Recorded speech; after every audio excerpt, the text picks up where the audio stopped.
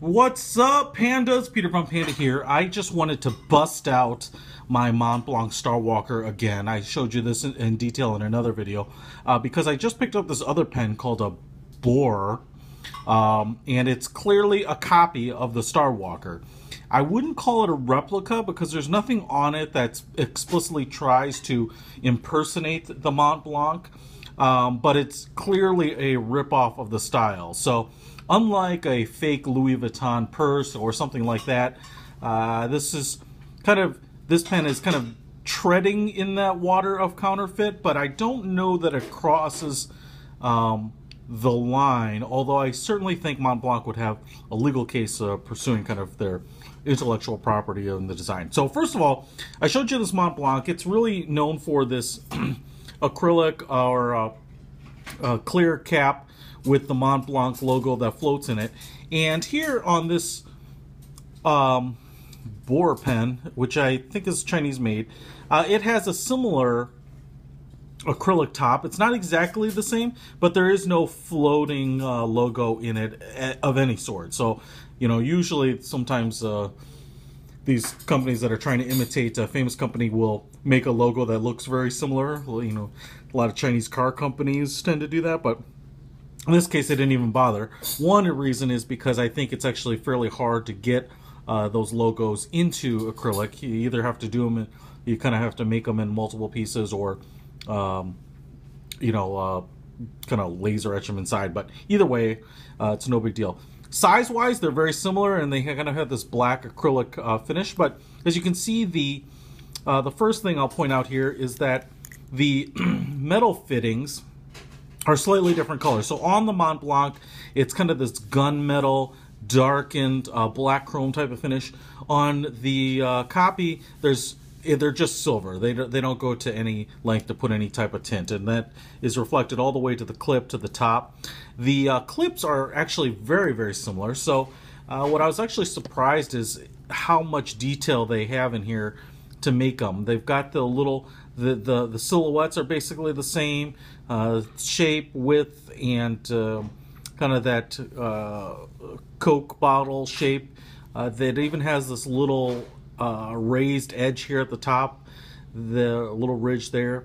The collar up at the top is obviously different widths, and I think this is just kind of a matter of them being able to manufacture whatever they have lying around. Like I said, there's nothing on this collar that says a brand name, so they're not trying to represent this as a Montblanc like the official pen has. They are both a screw-off cap, so the finish and the metal on underneath is the same gunmetal. And again, this pen as well is a screw-off, which was actually a pretty nice feature. You can see as I put them side by side here that they have a little bit different threshold down by the nib. So the Montblanc has this textured collar right here where you can grab. It's very comfortable. It's got a nice thick feel to it, and it's also gunmetal, and then it gets to this Fineliner refill piece here. On the Baoer, or whatever, however you pronounce it, this collar is recessed a little bit, and it's actually arguably very comfortable. It's smooth, so it's a little more slippery, and it's a little weird to me because this piece here actually has a little bit of that darkened gunmetal finish. If they had actually carried that over to the rest of the metal pieces, this would look a lot more like the Montblanc. It's this one is actually just a ballpoint refill, and I have not actually opened this up yet, so I'm going to do this as we speak here. I'm going to open up this and see what the refill looks like in this one. I'll open up here in the Montblanc. And I've actually, in my office, we have a lot of people that use the same exact pen, so I tagged my refill here a little bit with my name.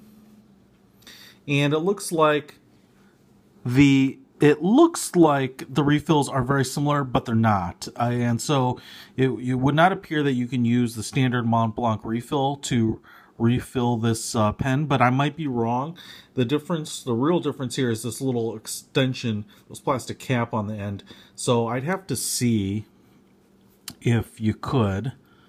I'm going to throw in the official here.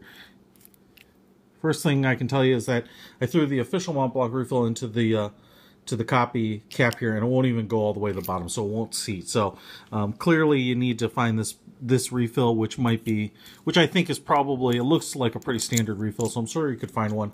Actually, you could probably just grab a general plastic pen and find the refill that works in it. But I think this is kind of an example of what what you pay for is in the details in these types of pens. So, the price difference between these are about, $350 retail, and you do get a pretty nice pen.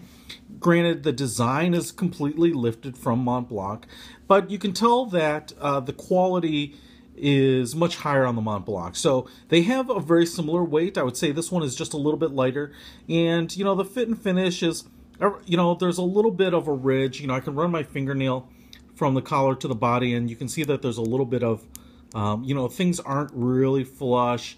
This piece here is a little rough, this transitioner where these two pieces are pressed in.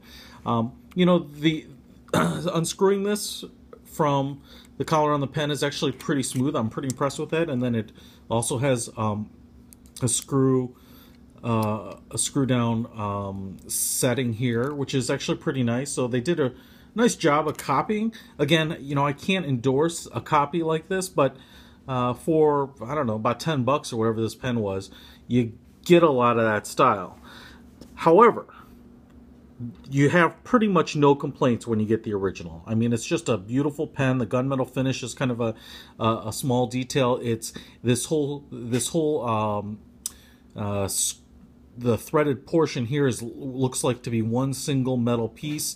Not only is it polished on one side, but it's sandblasted on kind of the alternating bands. It just shows a level of craftsmanship, design, and work that the other pen does not allow or include. Again, very, very similar. There's just a little bit of difference between the length of the cap, the length of the tip here, but obviously it's meant to look like the Starwalker. So I just wanted to throw that out. I can tell after having played with both these pens, if you were to have one of these pens and write with it, at a glance, probably no one would be able to tell, but I can tell from, probably 10 feet away which is the real one and which isn't, based on that. So Peter von Panda, just checking out the differences between a very nice Montblanc Starwalker writing implement and a cheap copy that does work. Panda out.